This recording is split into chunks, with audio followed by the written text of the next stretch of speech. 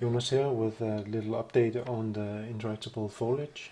The next coming videos will be talking about performance. I'm trying to optimize this so I can still get a decent performance even with quite a few of these. So right now I have a 7.5K foliage spread out in the level. And I'm also going to be talking about how we otherwise can interact with these nice foliage that we have. So two things I will be adding. One of them is sound.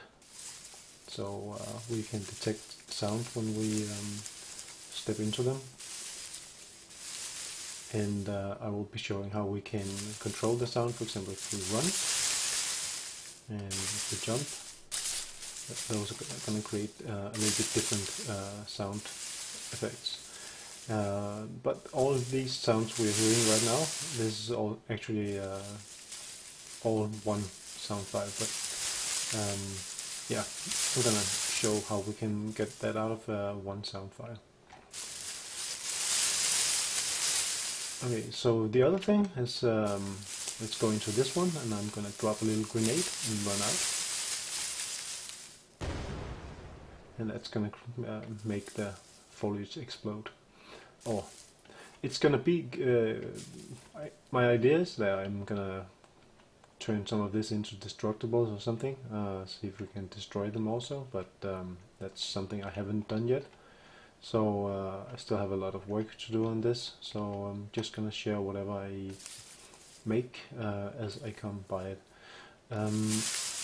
We can also throw a grenade and run away, and we can see the foliage is still going to react even though we are quite far away.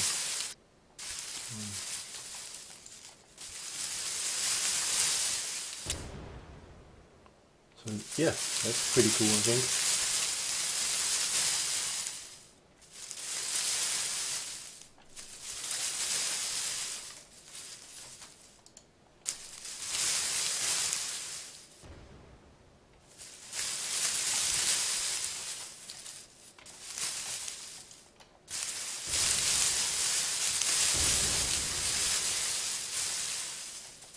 Alright, that's it for this video. Sorry for the leaf rustling. See you in the tutorials, I guess, and just let me know if you have any questions either on my channel or in the forums. Thank you for watching, and bye.